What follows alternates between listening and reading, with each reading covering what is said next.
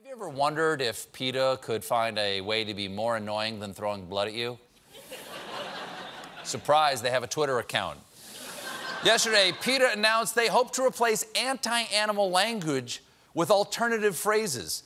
Instead of saying, kill two birds with one stone, they want you to say, feed two birds with one scone.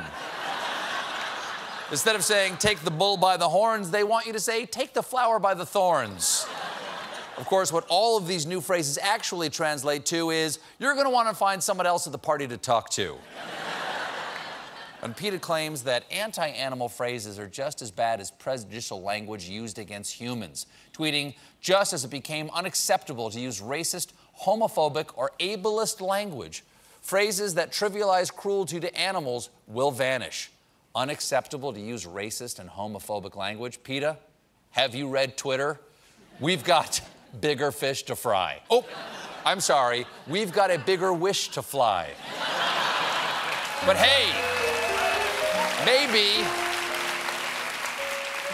maybe I'm behind the times, and there are a lot of other common phrases that are unfair to animals, things that I've never even thought about, that we all say to each other all the time. Yeah. For example, instead of saying, you can lead a horse to water, but you can't make him drink, you should say, your horse has a drinking problem and needs counseling.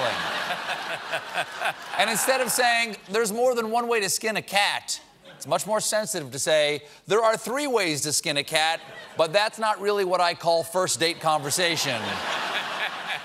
And don't say, let's eliminate all the gorillas with extreme prejudice. Woke people say, let's circle back on this tomorrow. And I think we've all said, let's lock this giraffe in an abandoned laundromat and emotionally abuse it until it doesn't.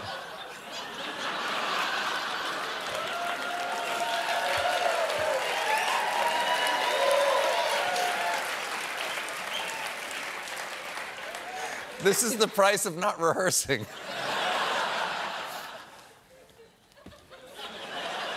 And I think we've all said, let's lock this giraffe in an abandoned laundromat and emotionally abuse it until it doesn't know who to trust anymore. But next time, try Thursday works for me. You're welcome, PETA. We'll be right back with Jeff.